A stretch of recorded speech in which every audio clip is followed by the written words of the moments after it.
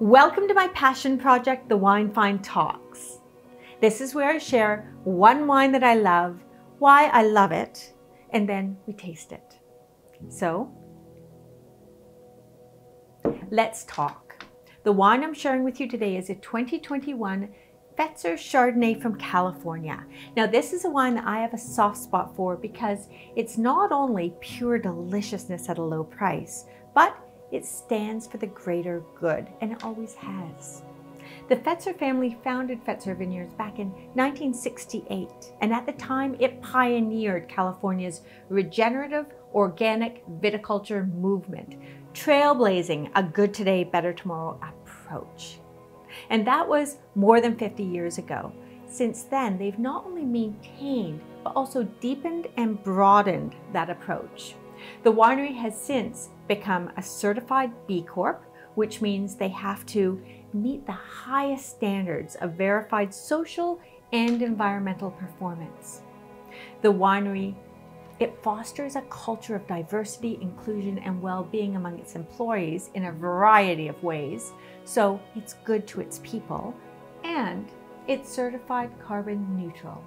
One of the first wineries in the US, in fact, to receive that certification. We all want to be a force for the good, and an easy way to do that is by purchasing products such as this bottle right here from companies who are committed to balancing profit with purpose. So let's taste.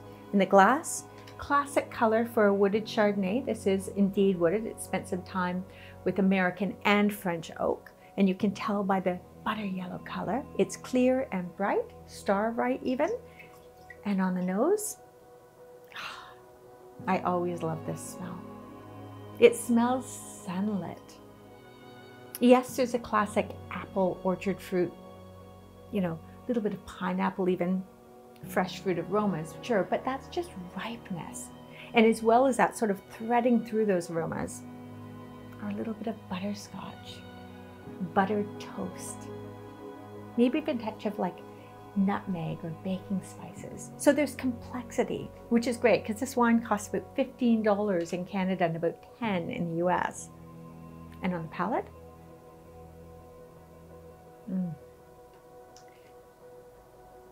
streams in, palate drenching, just saturated. So much fun to drink, really. And yet it finishes dry. You know, it's quenching, and yet it's also satisfying. It's the kind of wine, because there's that body and the richness, it goes really well sort of served as a cocktail. Can you tell I just want to keep drinking this?